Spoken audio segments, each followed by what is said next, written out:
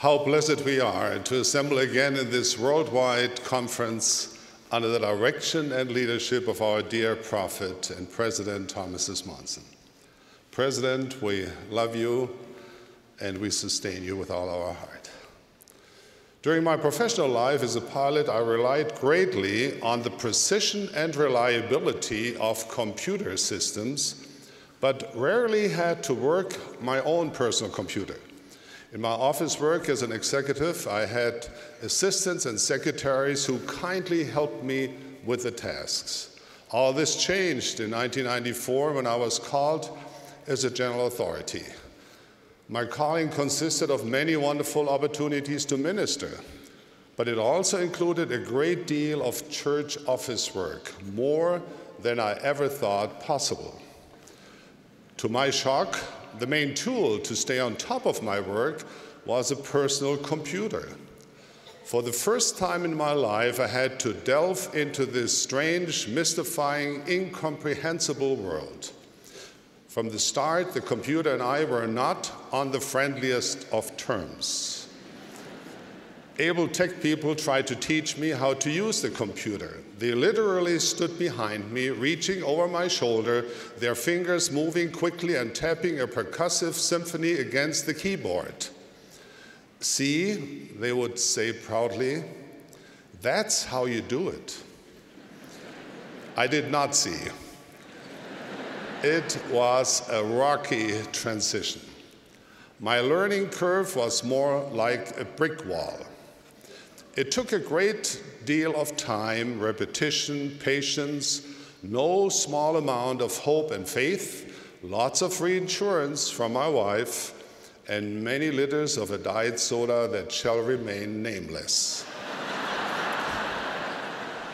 Now, 22 years later, I'm surrounded by computer technology. I have an email address, a Twitter account, and a Facebook page.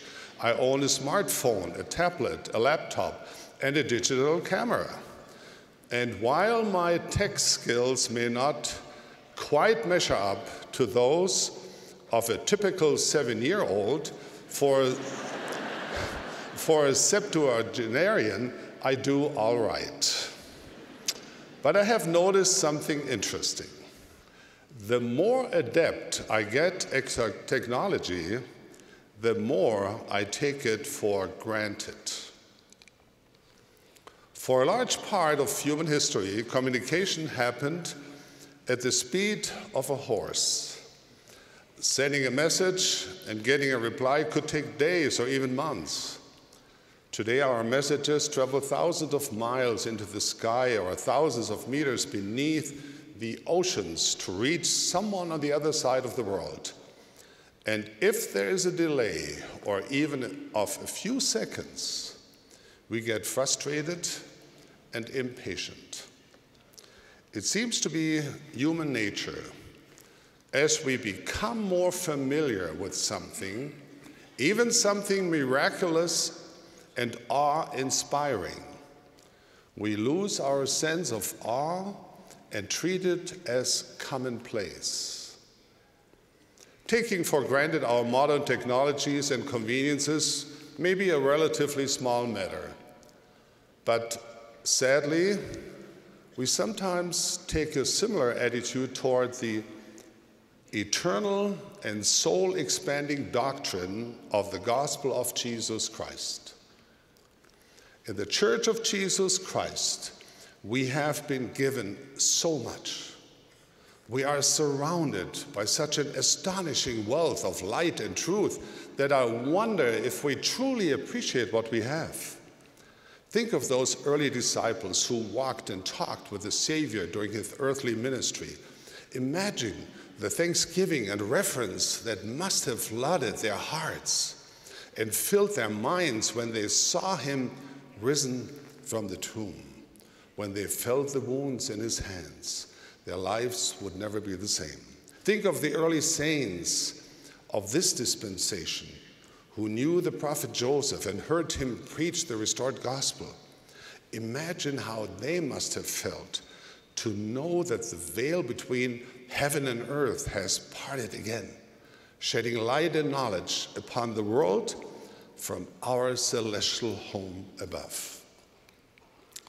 But most of all, think of yourself.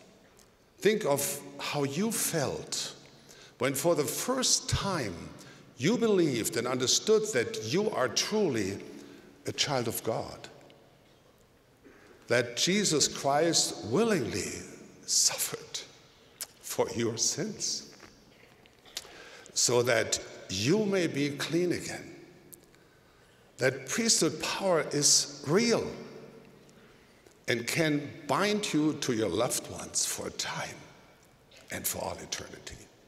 That there's a living prophet on the earth today. Isn't that wonderful and amazing? Considering all of this, how could it ever be possible that we of all people would not be excited about attending our church worship services or get tired of reading the Holy Scriptures? I suppose this could only be possible if our hearts were past feeling to experience gratitude and awe for the sacred and sublime gifts God has granted us. Life-changing truths are before our eyes, at our fingertips, but sometimes we sleepwalk on the path of discipleship. Too often we let ourselves be distracted by the imperfections of our fellow members instead of following the example of our Master. We tread a path covered with diamonds, but we can scarcely distinguish them from ordinary pebbles. When I was a young man, my friends would ask me about my religion. Often I would start to explain the differences, like the word of wisdom. Other times I would emphasize the similarities with other Christian religions. None of this would impress them very much. But when I talked about the great plan of happiness our Father in heaven has for us as his children, I had their attention. I remember trying to draw the plan of salvation on a blackboard in a classroom of our chapel in Frankfurt, Germany. I made circles that represented premortal life, mortality, and the return to our heavenly parents after this life. As a teenager, how I loved to share this exciting message. When I explained these principles in my own simple words, my heart would overflow with gratitude for God who loves his children and a Savior who redeemed all of us from death and hell.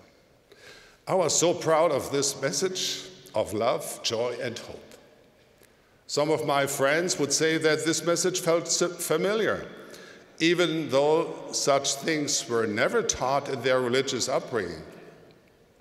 It was as if they had always known these things to be true, as if I was simply casting light on something that was always and deeply rooted in their hearts.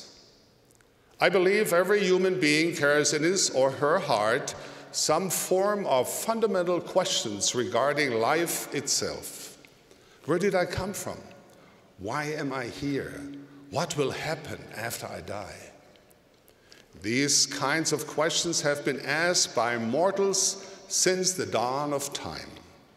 Philosophers, scholars, and pundits have spent their lives and fortunes for answers. I'm grateful that the restored gospel of Jesus Christ has answers to the most complex questions in life. These answers are taught in the Church of Jesus Christ of Latter-day Saints. They are true, they are plain, they're straightforward, and easy to understand. They are inspired, and we teach them to our 3-year-olds in the Sunbeams class. Brothers and sisters, we are eternal beings, without beginning and without end. We have always existed. We are the literal spirit children of divine, immortal, and omnipotent heavenly parents. We come from the heavenly courts of the Lord our God.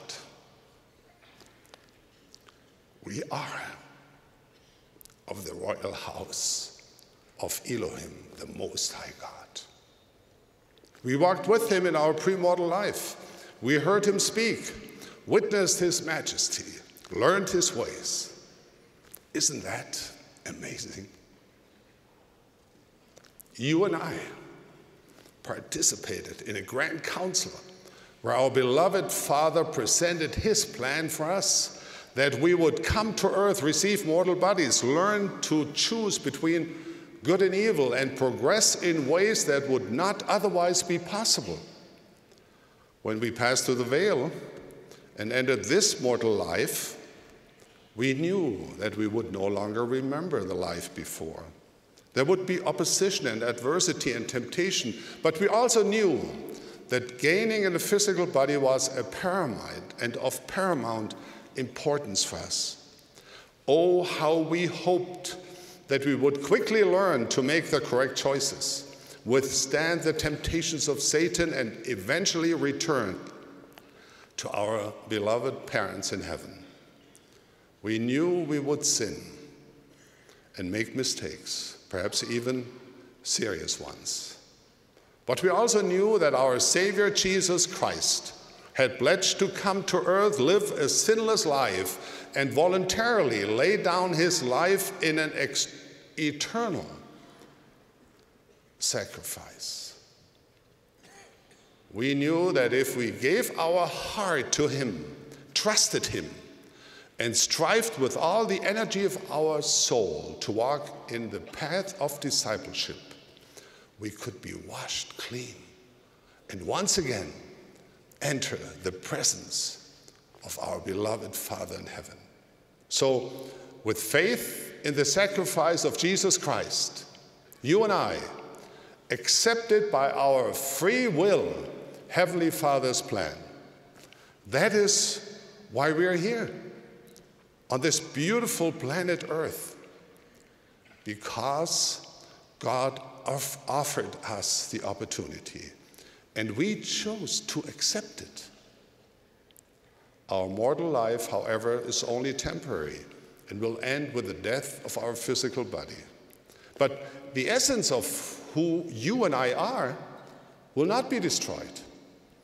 Our spirits will continue living and await the resurrection, a free gift to all by our loving Heavenly Father and his Son, Jesus Christ.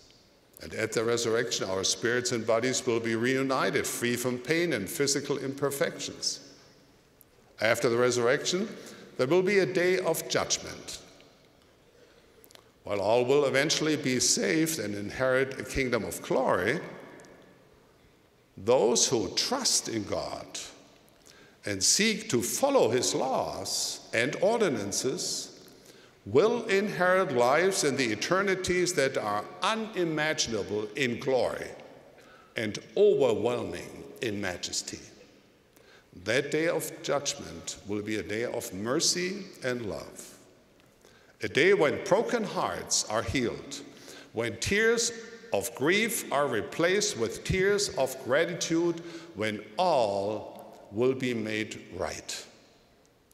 Yes, there will be deep sorrow because of sin.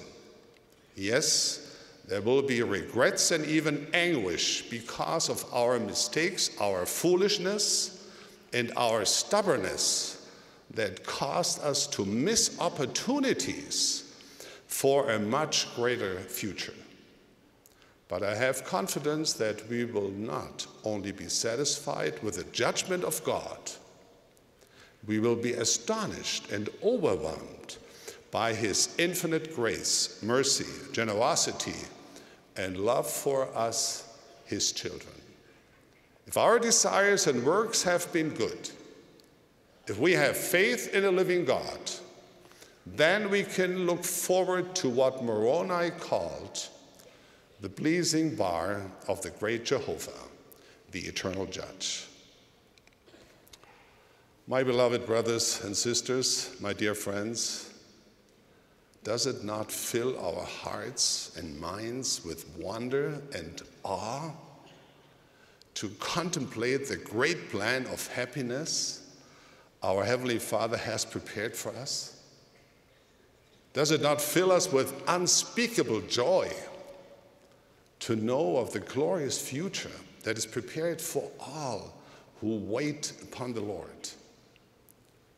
If you have never felt such wonder and joy, I invite you to seek, study, and ponder the simple yet profound truths of the restored gospel. Let the solemnities of eternity rest upon your minds. Let them bear testimony unto you of the divine plan of salvation. If you have felt these things before, I ask you today, can you feel so now? Recently, I had the opportunity to travel to Belfast, Ireland. While there, I noticed the Belfast coat of arms, which includes the motto, Pro tanto quid retribuamus, or what shall we give in return for so much? I invite each of us to consider this question. What shall we give in return for the flood of light and truth God has poured out upon us? Our beloved Father simply asks that we live by the truth we have received and that we follow the path He has provided. Therefore, let us take courage and trust in the guidance of the Spirit. Let us in word and in deed share with our fellow men the amazing and an awe-inspiring message of God's plan of happiness.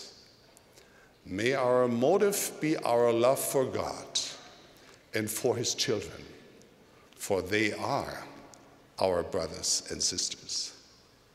This is the beginning of what we can do in return for so much. Someday, every knee shall bow and every tongue confess that God's ways are just and His plan is perfect. For you and me, let that day be today. Let us proclaim with Jacob of old, oh, how great the plan of our God. Of this I testify in deep gratitude to our Heavenly Father. As I leave you my blessing, in the name of Jesus Christ, amen.